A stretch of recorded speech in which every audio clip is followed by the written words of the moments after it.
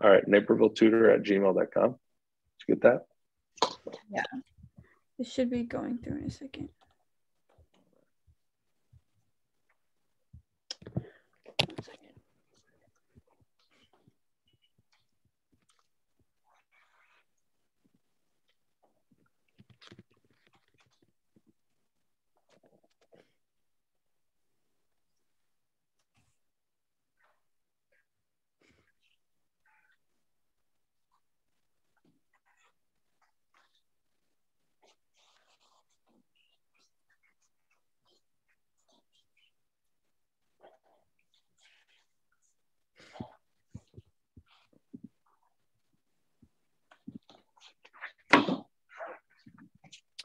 All right, let's see if it's here yet.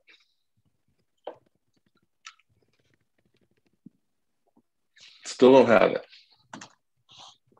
Sure you spelled my name right? Yes. Okay.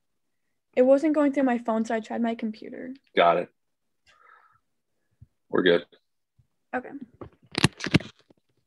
All right. You see it okay? Yeah. All right.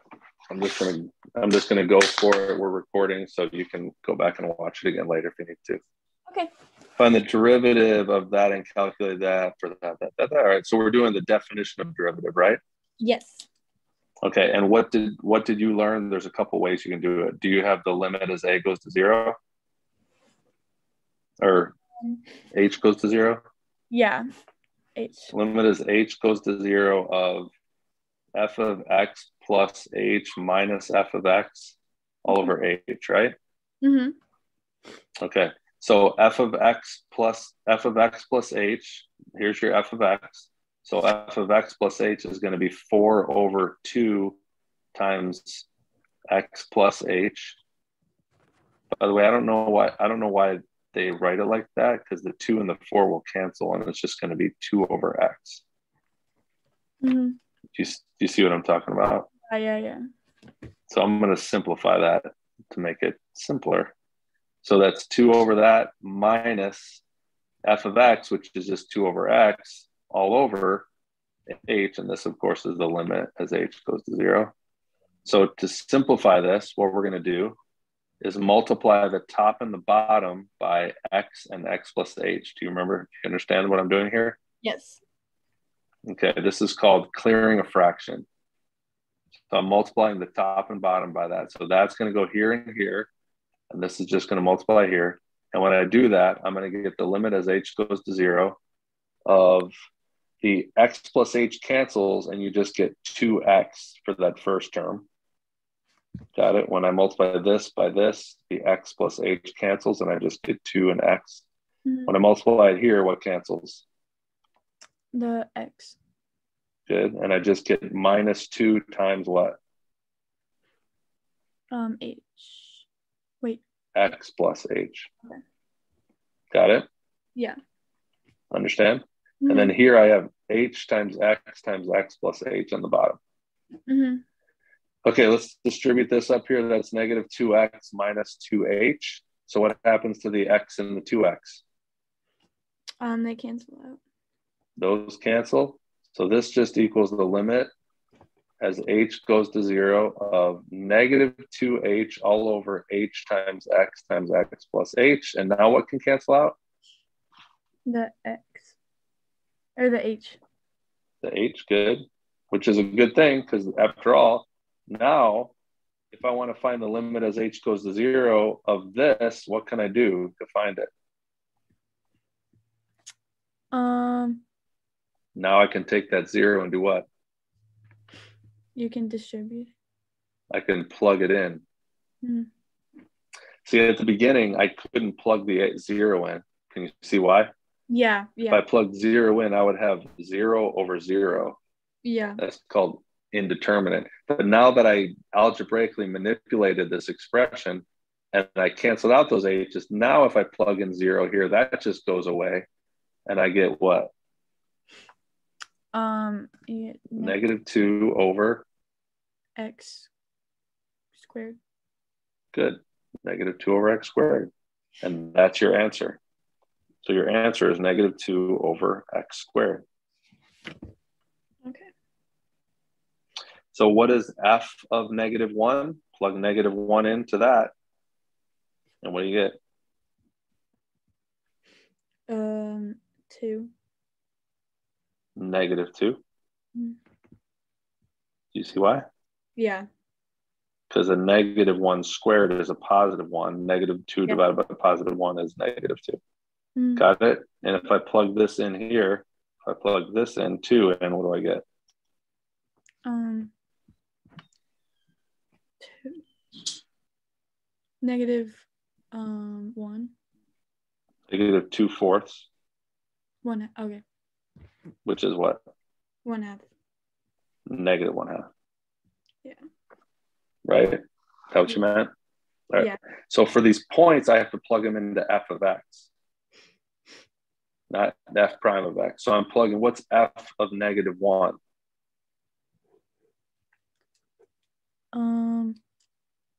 F. Now I'm plugging it into the f function, which was 2 over negative 1, which is what? Negative 2. Negative 2. Good. And for this one, what's f of 2? 2 over 2. Negative 2. 2. 2 over positive 2. So 1. Which is 1. Do you see what I'm doing? I'm plugging it into this function up here. Yeah. The f of x function, right? Which is 2 over x. So this just equals 1. So the tangent line, you remember the formula for this? Y minus y1 equals x. I'm sorry, equals m times x minus x1. Mm-hmm. You get that? Mm-hmm. That's your point slope form. Mm-hmm. So my tangent line is going to be y minus, what's y1?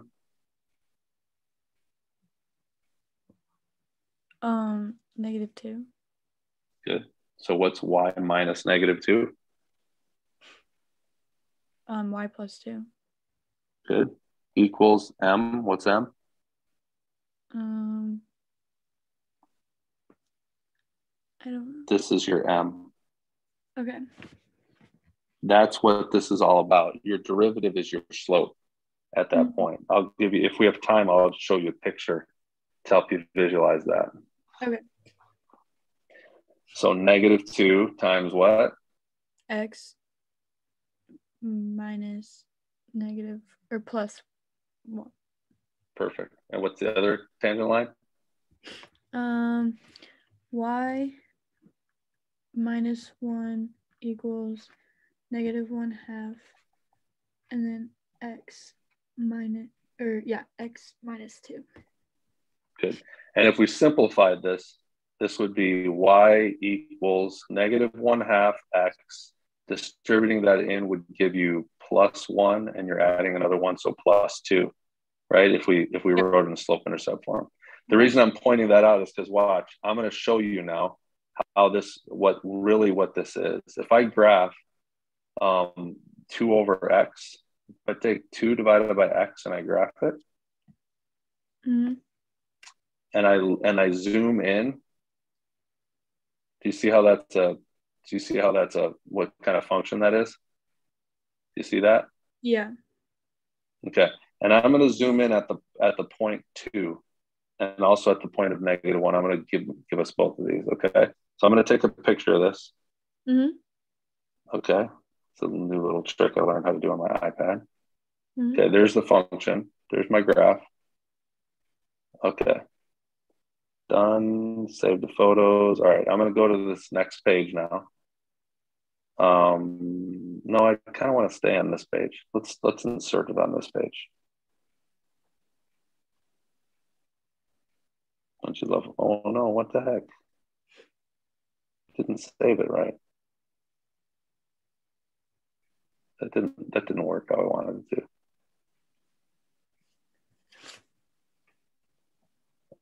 I thought I saved it, didn't I? Yeah, I don't know why I did that. That was weird. Mm. Okay, done. Save to photos. Image library. Oh, there they are. Now they're both there. Okay.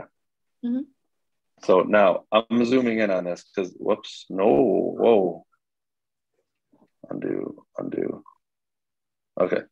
I'm going to zoom in on this and make it bigger. Okay. What we're doing here, what the whole idea behind this derivative is, we are taking, watch what we're doing. At this point, what we're doing is we are finding the tangent line of at that point right there. Mm-hmm. Do you see that point? Yeah. That point is, oh no, that wasn't one of them. One of them was this point right here. It was this 2. Yeah. What was that point again? That point was 2 comma 1. 1. Mm-hmm. Is that what that was? Yeah, that's 2 comma 1. And we want to know the tangent line. This is the tangent line right here. We're trying to find the equation of that tangent line. What does the slope of that line look like? This line right here, what does that slope look like? Is it positive or negative slope? Negative. It's a negative slope, so it's going down, right? Mm-hmm. And you see how I didn't do a good job with this because these aren't square exactly, but that slope is negative 1/2. Mm-hmm. That's what the slope is. It's negative 1/2. Okay. Yeah. So that's what the derivative, when you find the derivative, it basically gives you the equate this. If you plug in that point, it's going to give you the slope at that point of the tangent line at that point, which tells you kind of how quickly at that point gives you a snapshot at that point on that graph, how quickly it's increasing or decreasing. This is decreasing at a slower pace. But this point right here, the other point's at -1. So that point right there, look at the tangent line at that point. Is it positive or negative? Negative. It's negative, but you see how it's steeper? You see how it's a steeper slope than this one? Yeah. That's because the slope is -2. And that means it's decreasing faster. In fact, if you go the further you get to the right, what's going to happen to the slope over here? Can you see? Yeah. The tangent lines are going to be vertical almost, right? So they're going to be really big negative numbers, and it's going to be decreasing really quickly. Do you get that? Yeah. That's the whole point of finding derivatives. That's the idea behind finding derivatives. It helps you visualize any graph, taking a snapshot at every single point and telling you how fast it's increasing or decreasing. Mm-hmm. That's the idea behind that. Does that make sense? Yes. All right, good. Sorry if you already understood that and I didn't need to explain that, but no, that was helpful. Okay, I'll fly through this. All right, find the derivative. All right, let's just do this quick. You ready?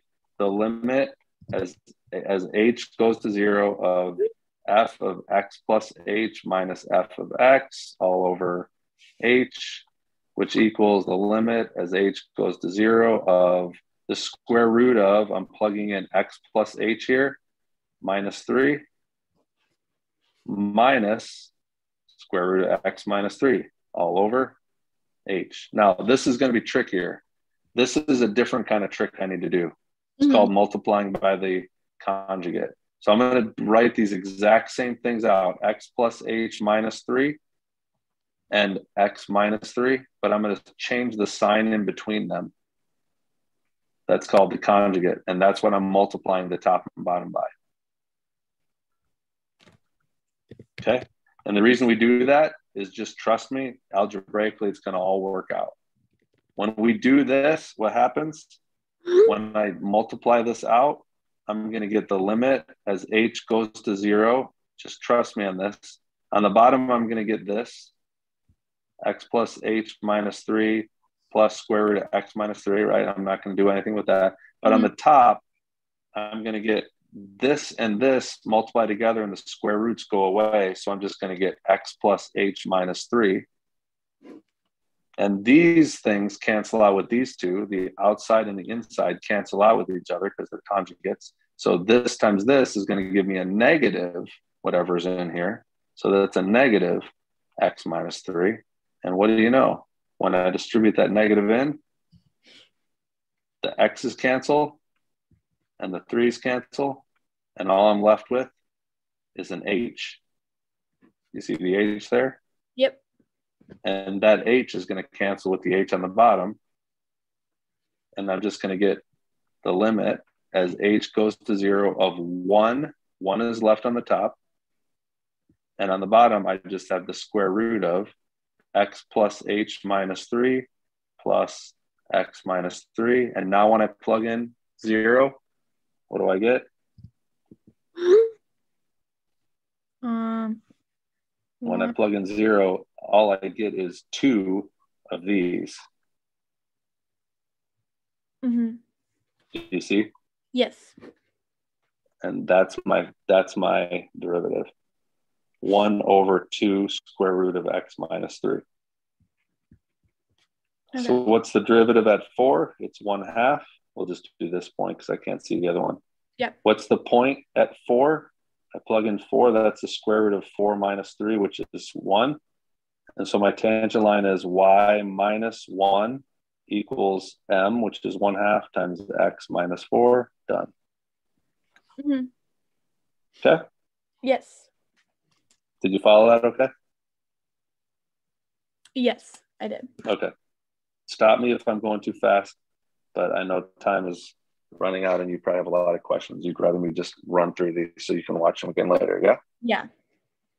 Okay, find the derivative and calculate, find the slope. Did they teach you a trick for this yet or no? No. Here's the trick. 2x minus 4, that's the derivative. Okay. It's called the power rule. You take the exponents and you drop them down and multiply by whatever's in front of them, and you reduce them by 1. So 2x, this was a 1. It multiplies by the 4, you get you 4, and it reduces by 1. X to the 0 is 0. Or sorry, just 1. So it's just 2x minus 4. And then this is just, you don't even write that because there's x to the 0 here. So it's just gone. But if you don't believe me, that's okay. I'll do it real quick. The limit as h goes to 0 of f of x plus h minus f of x all over h equals the limit as h goes to 0 of, this is going to be tricky, x plus h squared minus 4 times x plus h plus 3 minus, and now we're going to have to put this in parentheses, x squared minus 4x plus 3 all over h. So this equals the limit, blah, blah, blah, of x squared plus 2xh plus h squared minus 4x minus 4h plus 3 minus x squared plus 4x minus 3. Check my work. I think I did it all right. I'll know if I got it right in a second. And like we talked about before, watch what happens. That's gone and that's gone. The 4x and the positive 4x are gone. The 3 and the negative 3 are gone. And all I'm left with on the top are a bunch of things that have h's in them. So it's the limit as h goes to 0 of 2xh plus h squared minus 4h all over h, which means I can factor an h out or just cancel it out of all of them.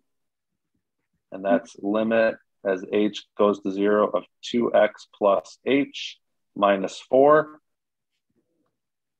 And when I plug in 0 for h, what do I get? 2x minus 4. Look at what I told you we would get. Mm-hmm. Nice little trick to know. You'll never do this again once you learn that trick in calculus, just FYI. So what is it 2? Is it 2 that they're asking for? So that would be 0.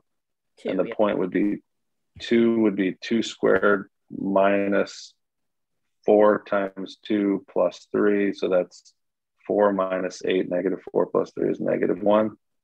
So y plus 1 equals 0. and it doesn't even matter what else I get, right? Mm-hmm. Because it's going to be 0. So really this is just y equals 0, y equals -1 rather. Oh. That's just a horizontal line, right? Mm-hmm.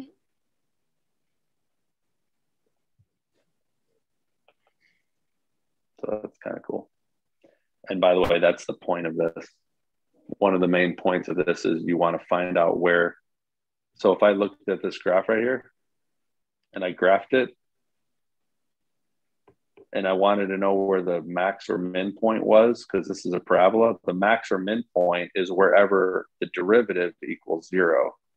So if you set the derivative equal to 0, that's going to give you, basically you're saying, where is the slope of the tangent line 0? And that would mean, where is there a horizontal tangent line? Okay. And that would be where the graph changes directions. So that's what that told you. That's why that was such an important thing. So this actually is your vertex. This is a max point or a min point. Mm-hmm.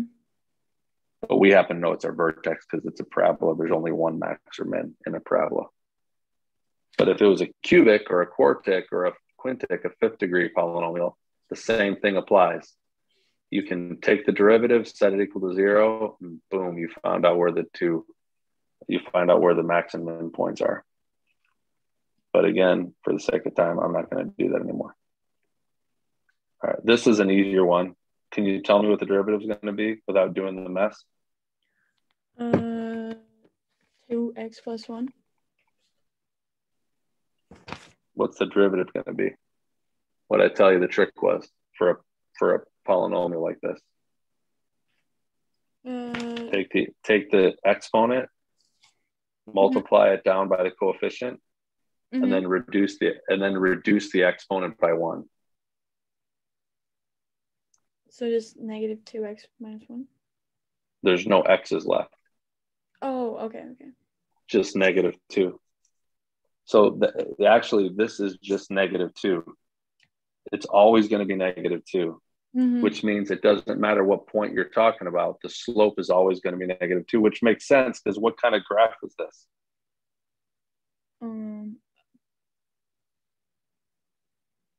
Is this a parabola, a line, a circle? What is it? A line. Yeah, it's a straight line, right? It's a line. So what's the graph? What's the slope at every point of this straight line? What's the slope always going to be? Negative. It's always going to be -2 because it's a line. The slope's always the same on the line. Whereas if it was a curve, the tangent line, right, the slopes are going to be different. If I had a parabola like this, then the tangent line here is going to have a positive slope. The tangent line here is going to have a positive, but less. The tangent line here is going to have a 0 slope, and this is going to have a negative slope, and that's going to be bigger negative slope, etc. Got it? But for this, every point is the same. It's on the line. Every point has the same slope, so it's just -2. Okay. So I'm not going to go ahead and go through that's an easy one to do with the derivative rule. So this would be just -2. This would also be -2. Now the point is going to be different, right? This point is going to be -4, -5. So the tangent line here is just going to be it's going to be the same. It's going to be the same equation, basically. It's going to be the same line. Yeah. So I don't even have to do the work. I know it's going to be -2x minus 1, -2x minus 1. It might look different at first, but when you simplify it, it'll simplify to that. Watch, I'll show you. Y plus 5 equals -2 times x minus 2. If I simplify this, I get -2 and I get +4, but when I subtract 5, I get -1. I know that's going to happen because it's this point with a slope of -2. Well, there's the point right there. And the slope of -2 is going to be that same line that we started with. That make sense? Yep.